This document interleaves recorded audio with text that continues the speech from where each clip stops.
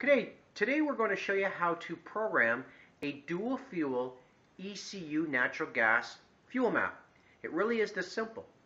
First thing we do is we go to the File and go to Configuration screen. Today we're doing a 13-liter Volvo engine which has 6 cylinders. We're going to set up the reducer warm-up delay temperature to 16 degrees. We're going to set up the exhaust gas temperature warm-up delay to 70 degrees. We're going to set up the exhaust gas temperature shutdown at 585 degrees. Bar will be 0.6 and counts per revolution will be 101. We're going to turn the cruise control to enable, the decel mode to enable. This is a turbocharged motor and we're running on compressed natural gas.